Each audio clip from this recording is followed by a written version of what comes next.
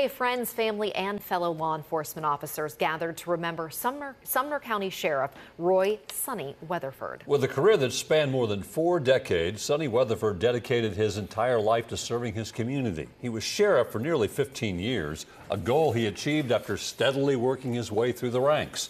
His career started with Portland Police back in 1983.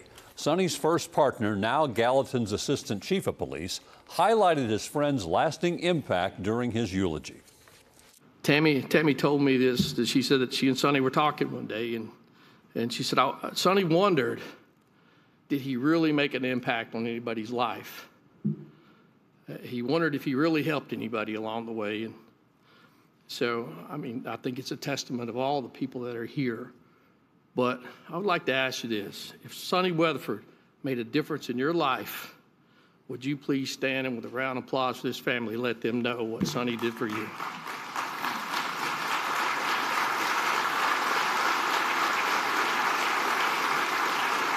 Thank you.